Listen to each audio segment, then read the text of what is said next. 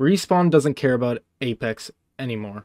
Hi, I'm Lemon, and before we get to the video, do you mind subscribing? It'd help me a lot. Only 93% of you are subscribed, and yeah, it would be a big help. On to the video.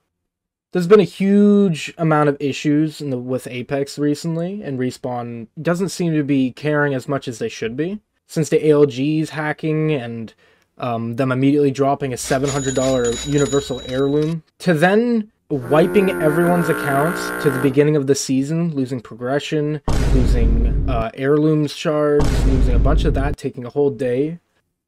Since the beginning of, since when the ALGs got hacked, we got a statement out from Respawn. On Sunday, a few professional Apex Legends players' accounts were hacked during an ALG event. Game and player security are our highest priority, which is why we paused the competition to address the issue immediately. Our teams have deployed the first of a layered series of updates to protect the Apex Legends player community and create a secure experience for everyone. Thanks for your patience. Yet, we got a recording from the person who hacked Destroyer 2009 saying that Respawn knew of this issue, it still isn't patched, and when we tried to reach out to Easy Anti-Cheat, they said that it wasn't their fault. Rumors spread around saying that Respawn Entertainment bought the cheap version of Easy Anti-Cheat. And apparently it isn't to do with anything about hacking the computers, or hacking the actual account, or hacking the PC. It was going through Apex to hack the players. Which is kind of crazy to me, since I played this game forever. To then, right after this, releasing a $700 heirloom event.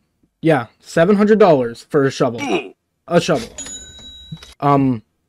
700. It takes about, probably 400 or 500 Canadian dollars. What I use to buy the entire event, and you can't use crafting material either. You have to use crafting material, almost 2,000, to buy one pack, and it's not even guaranteed of what you want. If it's a skin you want. So it's already $300, probably more, $500 to buy the heirloom outright, since you have to pay. And then they're adding customizations that will probably add even more than probably $700. There'll be multiple universal heirlooms, and not only that, they'll be adding a currency that you have to buy. Money! Money! Money! If you ever want these after the event goes away. That's crazy. That's crazy to me.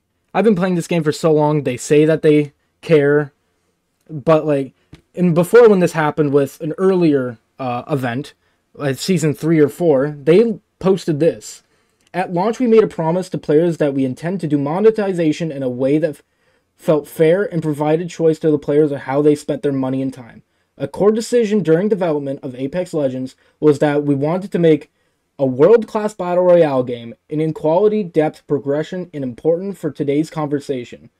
How we sell stuff, with the Iron Crown event we missed the mark when we broke our promises by making Apex packs the only way to get the many considered to be the coolest skins we've released.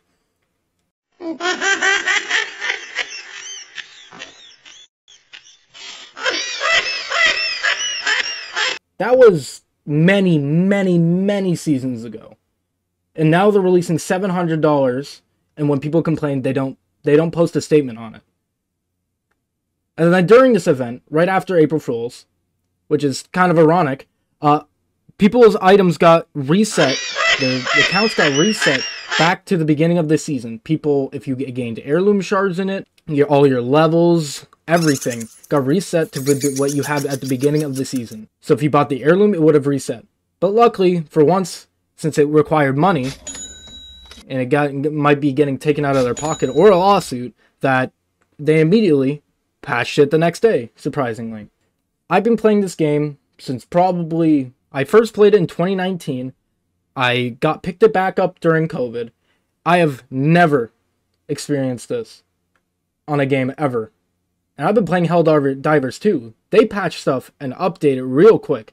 Apex, Respawn, please, for your player base, do better.